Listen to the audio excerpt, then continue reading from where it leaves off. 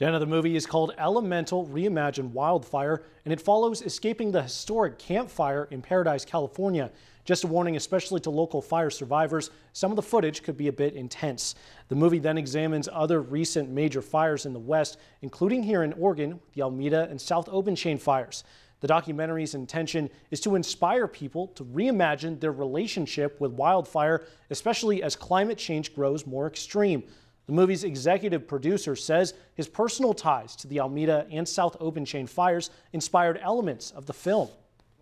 I knew somebody that died in the fire. I had a lot of friends that lost their homes in the fire. And I went into those communities while they were still burning with one of my friends to see if his home survived.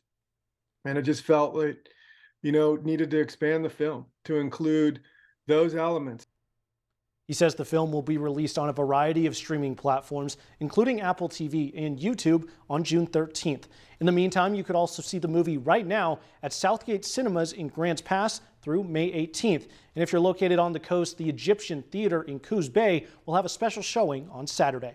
Live in studio, Ethan McReynolds, NBC 5 News.